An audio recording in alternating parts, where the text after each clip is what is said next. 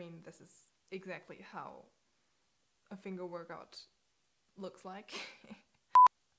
What's up, guys? Welcome back to my channel. For all of you who don't know me, I'm Anik, I'm a classical pianist, and today we're going to talk about how to get more muscles in your fingers, which are like pretty hard.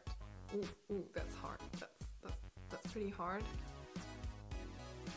Squeaky. Okay, enough flexing for today.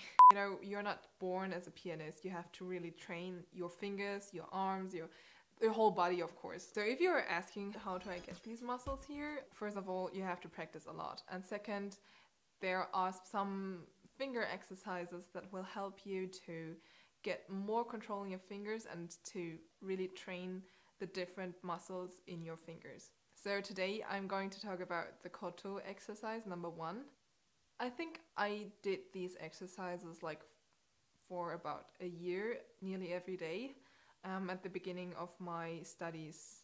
And it really helped me to understand my hand, to understand the keys, and to just get a lot of control. Sometimes I'm still doing these exercises like from time to time when I feel like I need these exercises to, just feel my fingers in a more detailed way. So without talking too much, let's get started. So the first thing that you want to do is to just close your keyboard and put your hand as a fist on the board like this.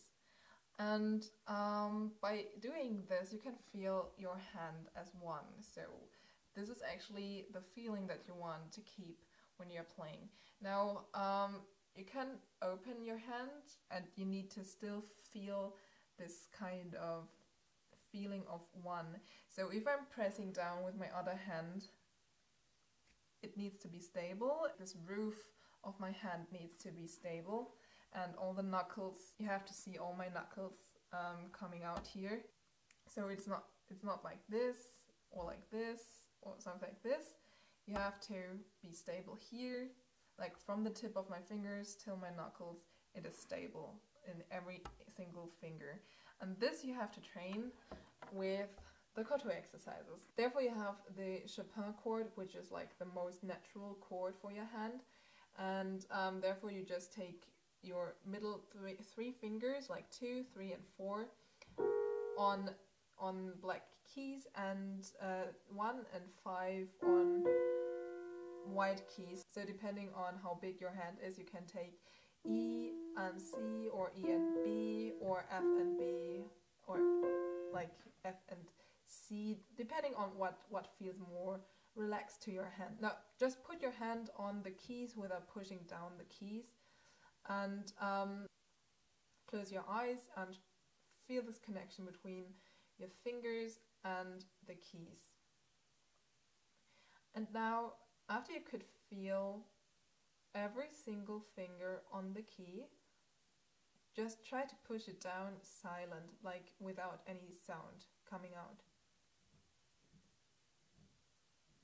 If you have a grand piano, you can see the hammers coming up, and if they're coming up simultaneously, everything is fine. If they are not coming up simultaneously like this, then you should definitely train your fingers.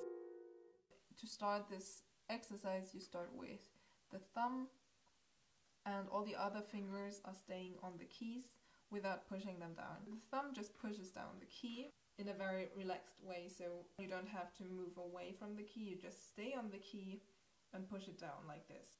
Push down, relax, press it down to the ground, and come up very, very slowly to the point where the sound disappears, and let it go. And this you repeat 4 times, like.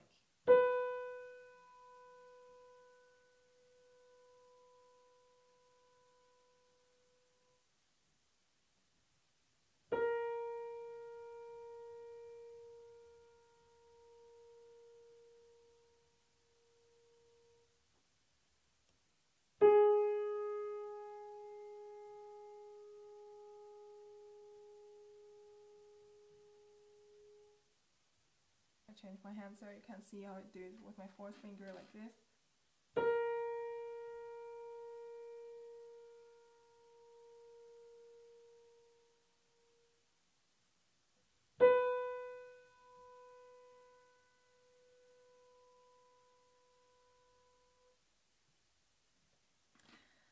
And after doing this exercise, it should be easier to play all the keys simultaneously.